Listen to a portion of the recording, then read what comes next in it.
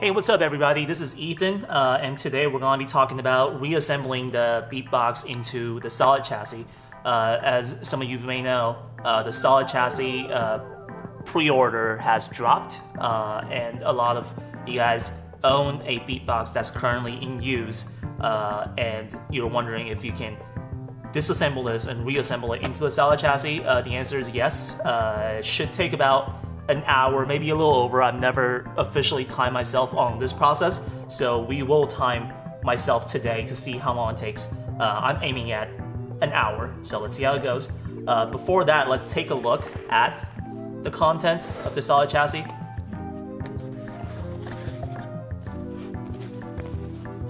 So you got the top plate,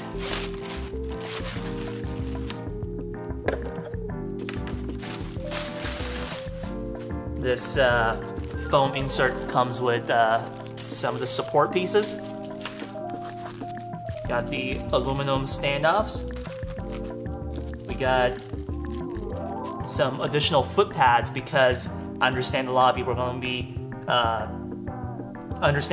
are going to be transferring contents from the BeatBox to the solid chassis, and the foot pads on the BeatBox are kind of not gonna be easy to reuse, so we included some additional foot pads and lots of other screws. Now the screws are all individually packed by kind. One thing to keep in mind is this time we did not include any additional screws, so if you lose a screw, you're kind of screwed. So let's just be a little more mindful this time. These are all the screws. And remove this insert, and you see these clear acrylic pieces. Let's unpull that. There should be 5 pieces in total.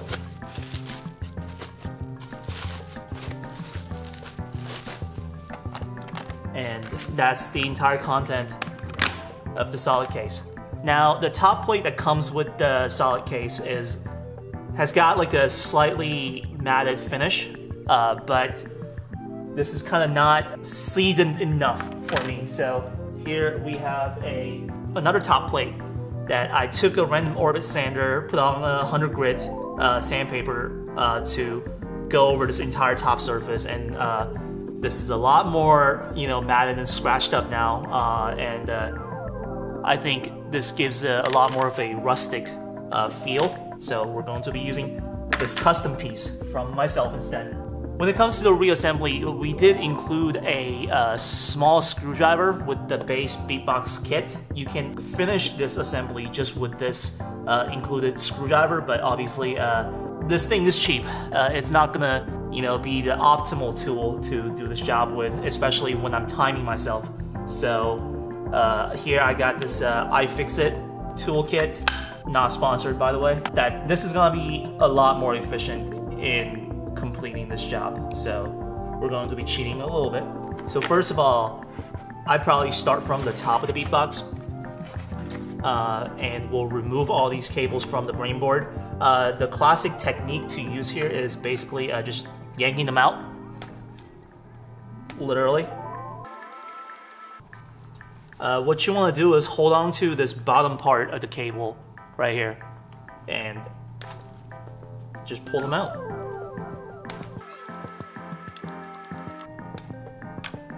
Now this board is removed, and let's go over to the top buttons. It'll be a lot easier to remove these top buttons if you just discard the foam insert support. So if you don't really care about reusing this box anymore, you can kind of just rip this whole entire thing out.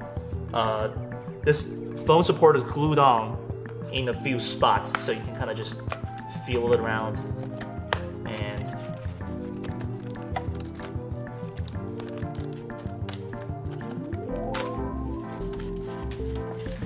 remove the entire thing this way.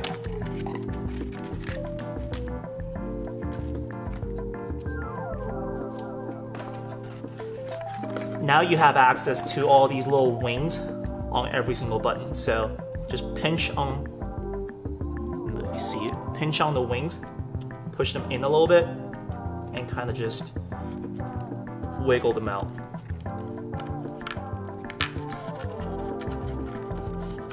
That's one button.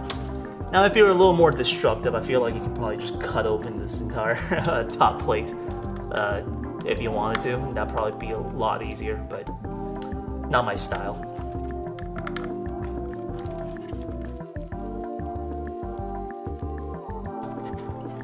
Now you want to be a little softer when you're pinching the wings on the buttons, because if you go a little too sudden, they can break. Although, as you can see, you should be able to pinch them to the sides of the hole without breaking the wings. So, but just be a little careful. And if you do break a wing, it's not the end of the world. It'll still go in the solid case just fine. I kind of don't like how this BeatBox has all the small buttons hooked up the opposite way. So I'm gonna fix all these. Gonna be wasting some time here, but this is how confident I am about this process. Okay, that took probably a minute. And let's remove these top boards. We'll leave all these cables intact, so we don't have to do this again. You know, huge time save. Remove these knob cabs, and I'm gonna remove these nuts just with my fingers. This one's on a little tight, so we'll cheat again. Some sort of a tool.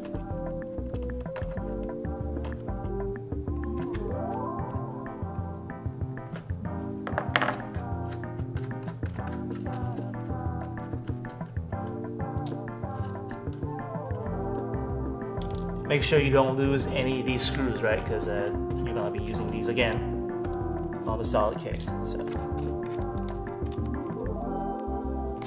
okay, now let's do some of the fun stuff. Let's put all these to the top plate of the solid chassis. Before we do that, we'll install the support pieces onto the solid chassis. So, grab all these supports.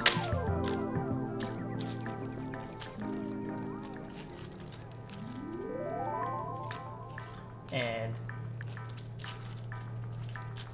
grab the 5 flathead screws from the solid case.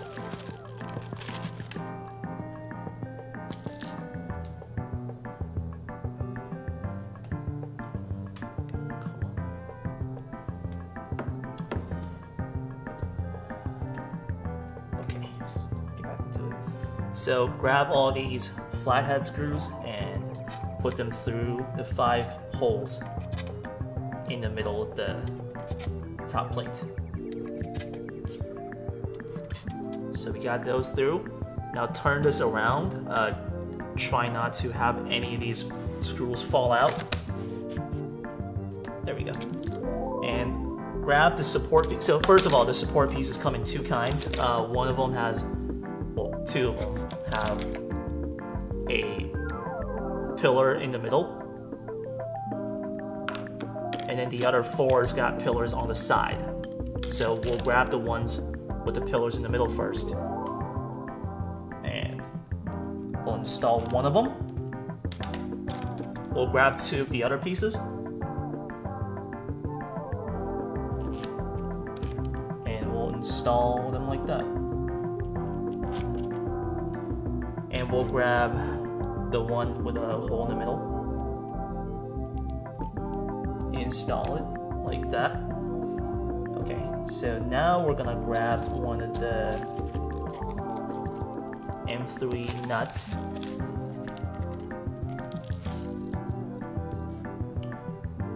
and install it to the middle, and this holds all the other support pieces, so that this operation is a lot easier going forward.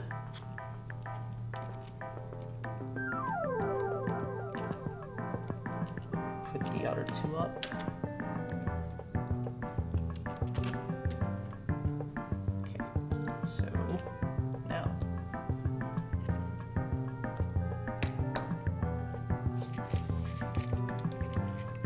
might be a little difficult. Some of the screws are gonna fall out. Actually, all of them did.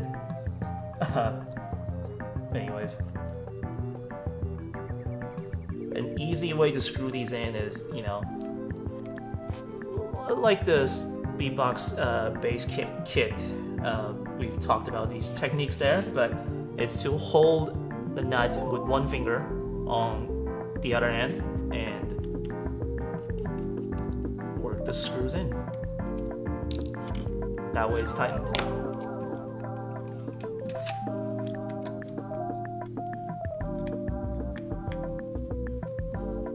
And make sure the supports do line up with these grooves that we left on the bottom of the top plate. Okay, so now that these screws are in, we'll do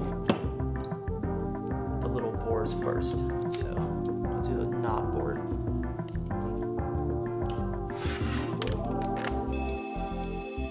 Oh, also kind of an afterthought, if you want to do any customization to the top plate, you probably want to do that before any of these parts are installed, because it'd be a clean, flat surface. So if you want to put, like, you know, stickers on and stuff like that, it'd be a lot easier without all these parts. So you might want to do that first. For the joystick board, these screw holes are very small because these screws are really small, so we didn't want to create a possibility for these to, you know, go through entirely. So this is gonna fit just right. You might have to force it in a little bit, but they should fit for the most part.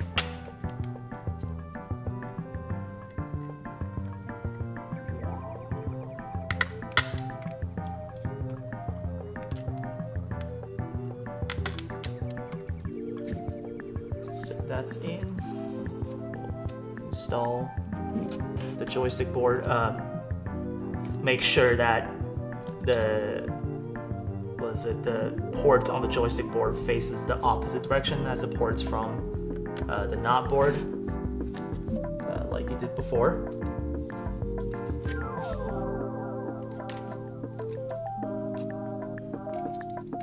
Hold this here. We'll screw these in. And remember to not screw these screws all the way in first. Just kind of have them secured in place first. Alright, and then push these out so that the standoffs are flush with the faceplate. And then now you can tighten all these up. That's in. And we'll do the buttons next. So, as I like to do, actually no, we'll do the board first. We'll get the board in. If you remember, just follow the direction from left to right to the top.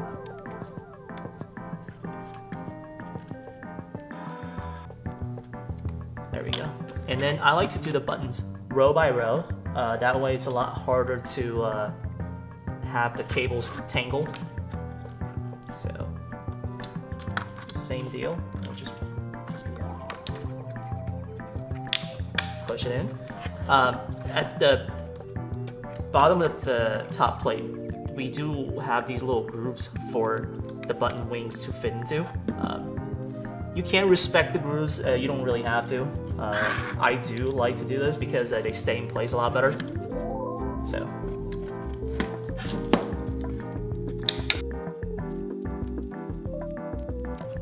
You can kind of help it out by squeezing on the wings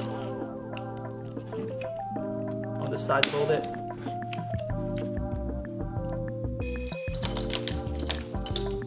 And obviously, everything's gonna tangle up on the side, so I'll be wasting a little time there. Just what cables do naturally.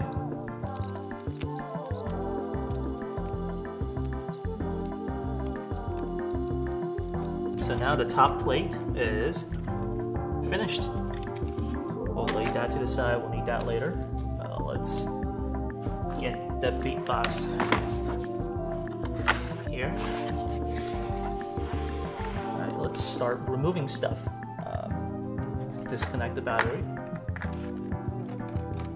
I like to do the speakers first, so hold on to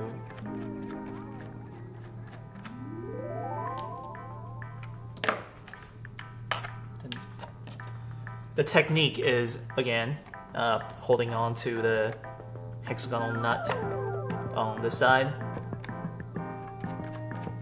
and kind of just unscrew the screw from the other side.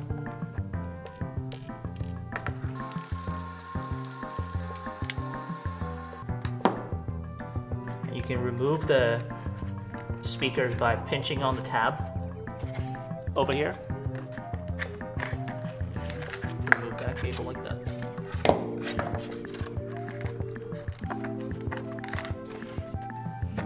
Go to the other speaker. We'll do the charging port next. So same thing, pinch the tab, charging port comes out. It's easier to pinch, you know, the nut here and just kind of twist the entire charging port around from the other side.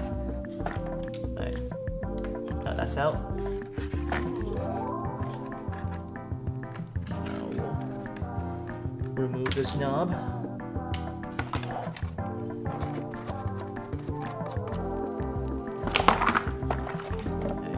Pull this amp cord out. And we'll do the battery in a little bit. Let's look at these side panels. We'll do the speaker one first. This is actually going to be a little easier than putting together your BeatBox for the first time because all the side panels are separate, so you can kind of, you know, do like one panel first. You'll see what I mean. So all the panels come with a little protective film on the outside. So remove all that. I know people like this step a lot because it's satisfying, and we got like a ton of these steps, so prepare to be oddly satisfied.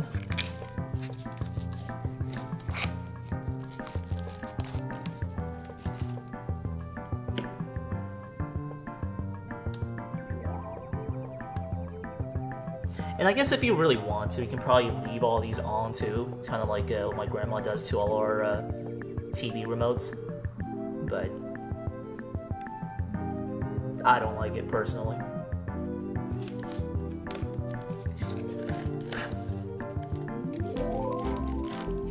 Okay, so this is the speaker panel. Now, you can grab the speaker cups. Make sure you have it on the right side here, so I had it on the wrong side. Let's see. There we go. Alright, so this is the right side.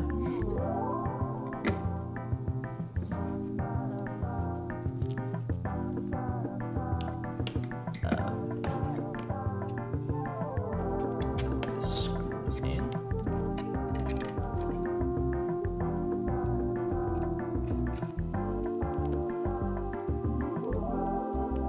That's the speaker plate done.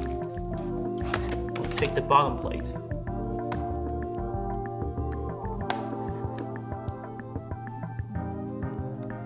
Once again, we'll remove these protective layers.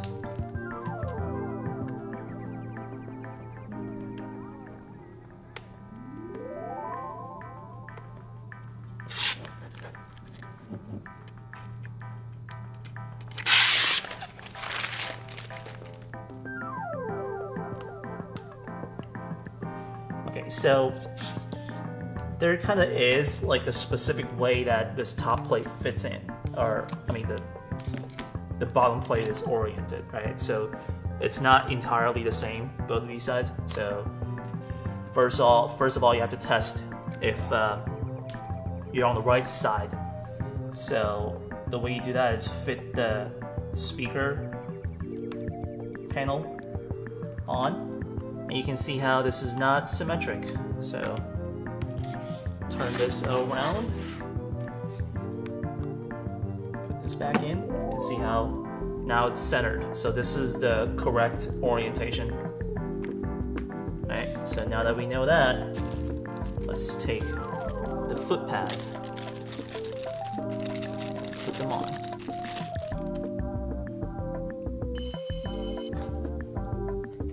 There we go. Put this on.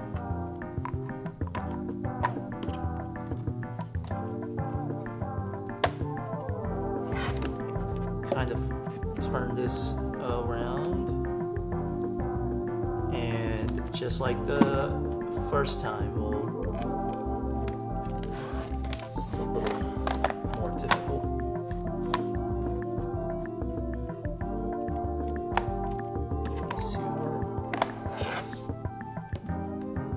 Okay, so just like the first time around, do the bottom 2 screws first.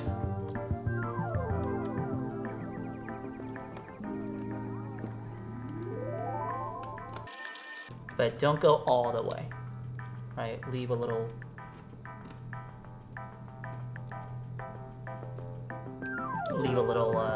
clearance.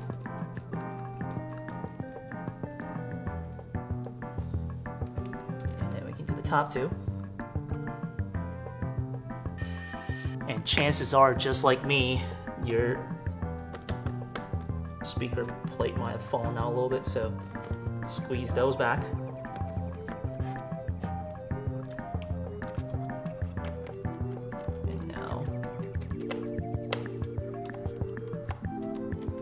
Now tighten them all the way up.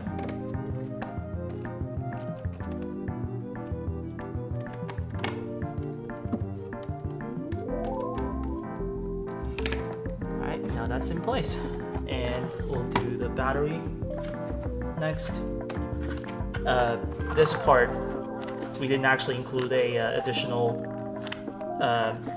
tape for the battery, because there's no way you're going to be removing this existing tape cleanly anyways. So, alright, take that off. There should be enough like stickiness on the existing tape for you to put this onto the solid case, but if there's not, you can always get some double-sided tape.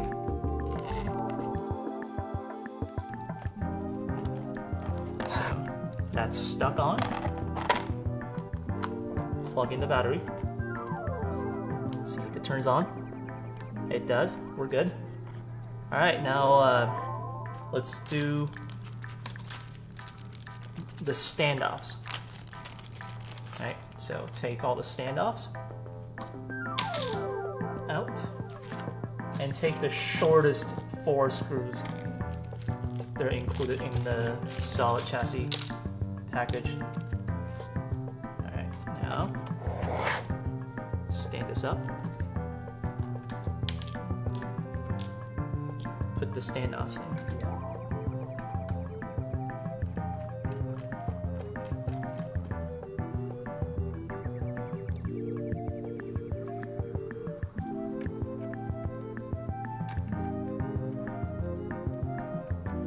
And tighten these all the way. Contrary to every single other step that we've been doing.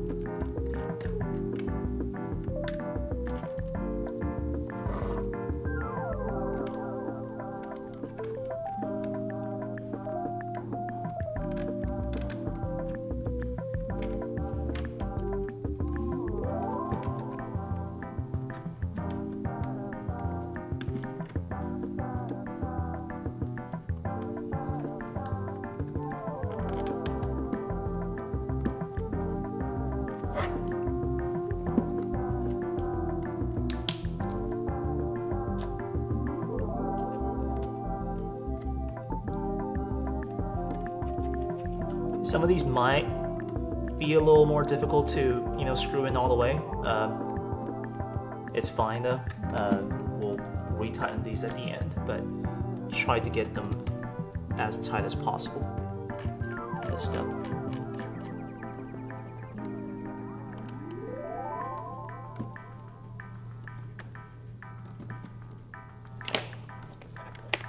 There's that. Now, this is some pro tip. We'll put on the top plate first.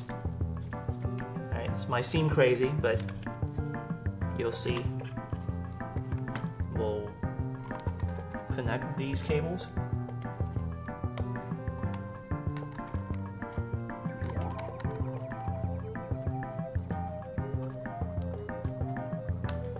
One, two, okay.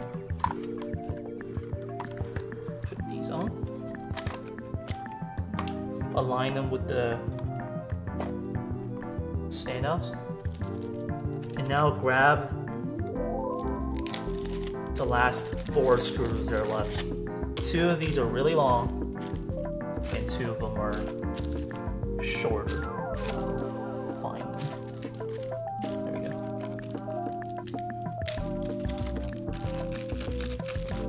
How are we doing on time? We can probably do it.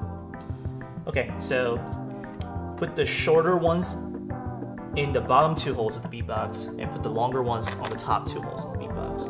So, like that. And screw these in, not all the way. In fact, like very little. Just kind of have them in the standoff.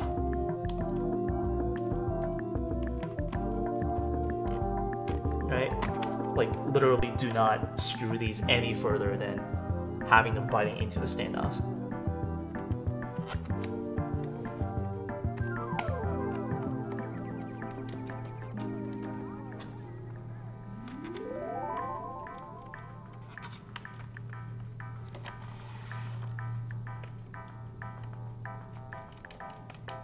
Alright, now that they're kind of in place,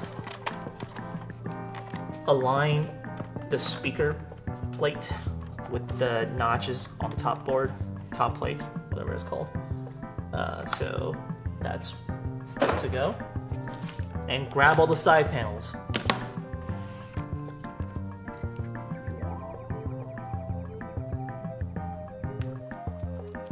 So the reason why we put the top plate in first is because if we don't do that, these side plates are gonna have a lot harder of a time to stay in place when you put the top plate on. So now what we do is, because there's, you know, a certain amount of clearance on the top plate, we can pop these side plates in from the side in an angle. So we'll pop this one in like that, and then we'll lift the top plate up a little bit to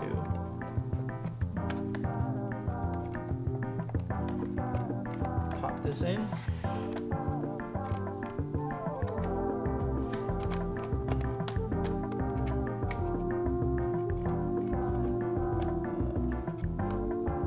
This is actually not in all the way, so we'll loosen that a little bit and see how that's in now.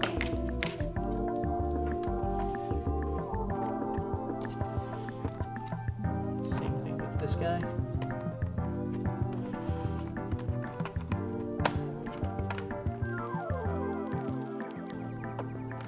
Alright, now all 4 of these plates are in. So while it's still fresh and hot, we'll tighten these 4 screws down.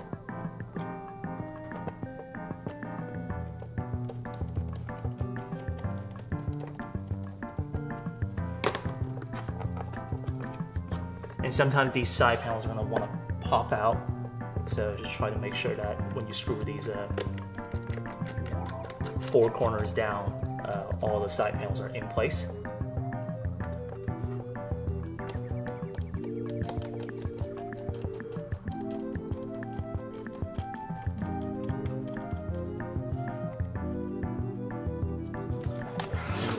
go over the bottom to make sure that these are all in.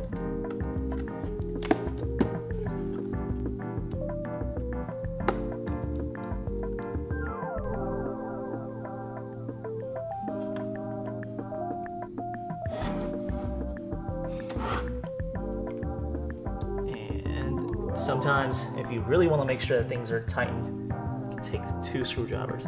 Now I know this is some luxury that